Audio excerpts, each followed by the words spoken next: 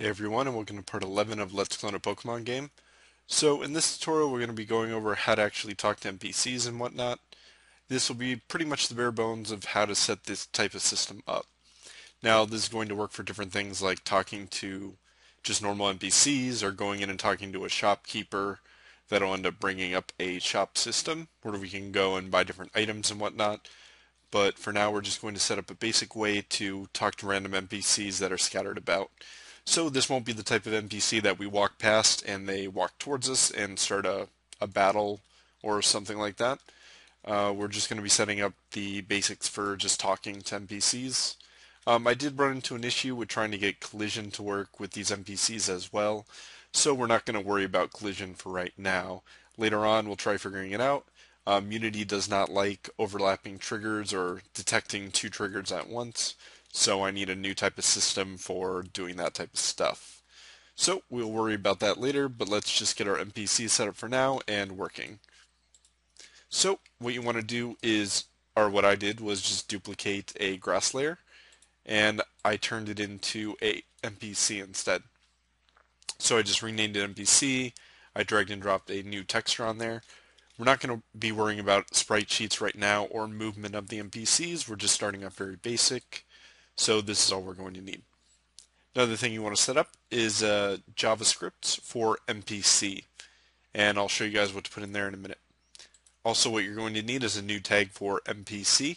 Just go add a new tag, NPC, and just click that. Another thing you want to do is set the Y to 5 like we've been doing with all the other things that we want to interact with. And that should be all you need for that. So what we can do is jump to our code. Let's see, save. Oh, I guess it was because I reloaded.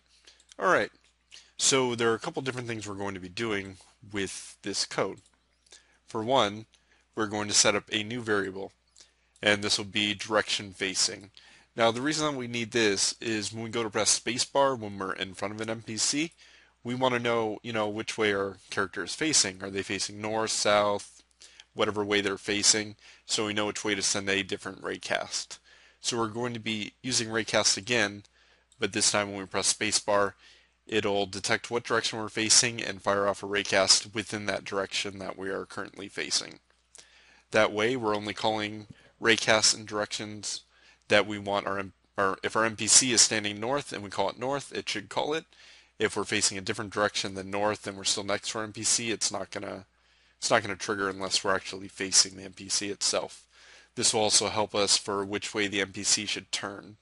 So if the NPC is facing a different direction, they should turn around and face us. So we'll mess with that later on. Another thing to note, since last time, I ended up adding a new way of doing things when when our character is facing things like walls and stuff. You remember when if we were facing a wall and we pressed like W and we were facing it sideways, our character wouldn't turn to look, towards the wall, even though we couldn't walk up there. What I did was I went and I grabbed this and I changed the second one, total cells, to 1. So it's only playing the first sprite of that sprite sheet. And direction facing, so if we're pressing W, we're going to be facing north. So this is where our direction facing comes in. And I also did this for south. I didn't mess with the other ones because we're just going to be testing a few things here. So now that we have both those set up, and that's just something else I'll go over in a little bit, we want to set input.getKeyDown space. So what we're going to be doing is we're going to be calling a raycast when we press the spacebar, and this will activate talk to NPC. Now we may change this later, or we're going to have to change this later from talk to NPC to just, check in front of us or something like that, because we're going to be checking for more things than just NPCs. If we're going to be, cutting down a tree or using a Pokemon special ability on a certain object or something like that, we don't just want to call talk to NPC, because not all the time it will be an NPC. But for now, we're just going to use this. So if you guys haven't created a function before, talk to NPC, and this will be our new function. So when we call that piece of code, it just calls this function just once. And so if direction facing, so that new variable, is equal to north, then we will fire a raycast north. So this is pretty much the exact code we used for moving north or pressing the W key, but it's just put into a script that's only called once. And what we did is change the hit collider tag to NPC. And so if the hit collider does equal NPC, then we want to send something out. Now we haven't gone over this piece of code before, but I will teach you guys exactly how to use this piece of code.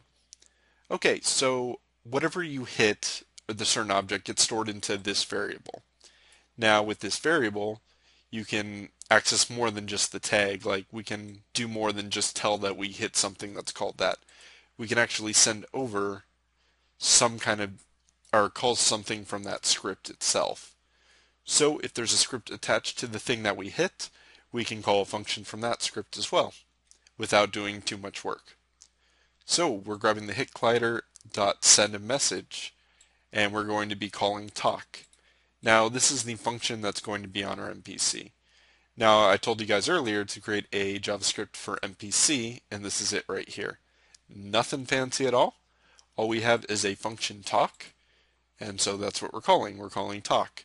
So if this script is going to be attached to our NPC, so if that hit collider is that NPC, we're going to activate the function for talk. And when we activate that function, it calls debug.log hello there. And now with different NPCs, we could also create some kind of prefab, or we could just duplicate the NPC, and we could create a different string for what we want each NPC to say. So, maybe we should go and do that real quick. Variable, we'll just say talk message. Since I didn't think about adding this, we're just going to add it real quick. Even if this tutorial goes longer, it'll still help you guys out if you want to add something different for each NPC. So we'll just do this, and we'll do plus, and then we'll do talk message. And it should be as simple as that. So yeah, that's all the code that you need. So if we hit an NPC, it'll call this function. So we'll jump back into Unity here, and we'll create a second NPC because we want to do something. But first with this, I guess we'll do that later. Hit Control D, and let's see here. I know this is probably not going to line up how I want it to. Oh, and I definitely don't want to put it over there because we're having issues with multiple triggers, and I don't want to encounter those issues. So we'll throw NPC down there, and we'll call this NPC2. Hopefully you guys are following along this far, but okay. So what we want to put for talk message is, maybe we'll just put this one, hello, how are you?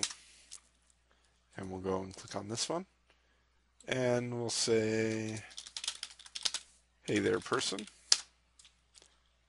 So when I talk to each one of these, they should be displaying something different for each. So we'll bring up our console, clear that, and we should go test this out and see if it works. Now if we just walk over here, tapping spacebar, it's not going to call anything because we don't have a raycast going this direction. You guys should probably add that later. It's pretty easy to do. Just do the same thing you did with the movement, but put it into this. So if I hit spacebar here, oh, hello, how are you? If I keep hitting it, they'll keep saying it. Clear that. So that one said that. So we want to walk over here to this NPC. Hey there, person. So each one says their own dialogue. And this is an easy way to spread NPCs out throughout your world and have each one say something different. So yeah, like I said, if you just want to add more directions, just keep implementing each of the different raycasts for each of the different directions, north, south, west, east, whatever, and you can get them to each, say your own thing. So in the meantime, I'll be adding mine for each direction, and in the next tutorial, we'll be figuring out how to do other stuff with these NPCs, and hopefully we can get the collision figured out eventually. Not sure what's up with Unity and multiple triggers stacked on each other, but it's just causing a bunch of issues. Maybe I can submit some kind of bug to them.